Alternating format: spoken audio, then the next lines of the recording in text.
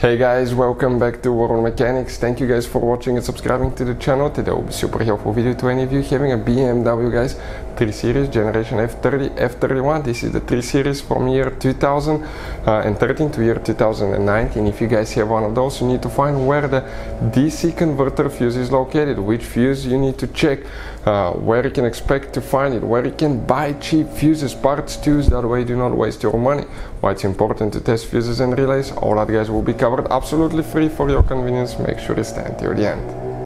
So before we start, let me tell you a little bit about us, guys. Every single car that we get here at the garage, we try to make at least 200 to 300 free repair videos. We take them completely apart. We show you how to fix pretty much anything, engines, transmissions, bodywork. Why we do that? Because our mission in the shop is to save you as much money as we can.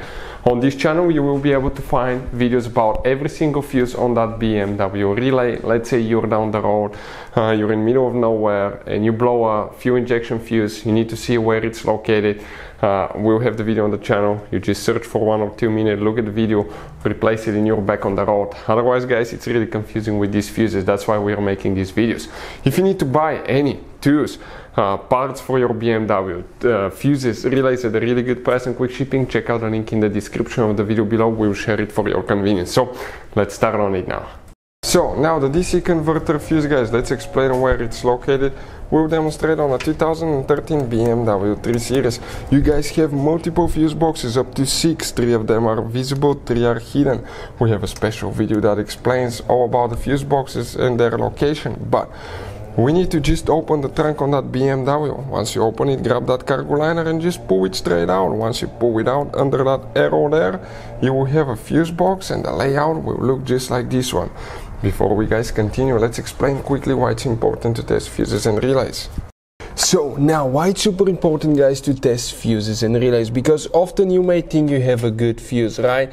But it could be, guys, a bad fuse. Sometimes it's really hard to tell, it's hard to see. You have different kinds of fuses, and each one of those, guys, let's say you think it's a good fuse, but it's actually bad. You may end up spending time, money on parts and repairs that you don't need. So always test fuses. It takes only a few seconds. We'll put a link to a special video that will teach you how to test fuses and how to test relays as well. Relays are easy to test.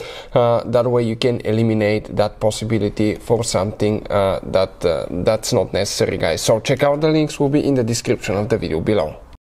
So the DC converter fuse, where it's located, this is towards the front of the BMW, this is towards the rear, that's on the passenger side, this is on the driver's side. We'll need to come in that row of fuses here, and the fuse that we need to check, guys, it's known as fuse number 142. We're talking about this 30 amp fuse that you need to check right here. This 30 amp fuse, guys, is the one for the DC converter that you will need to check. Hopefully, guys, the video will be helpful. Thank you for watching, see you guys next time.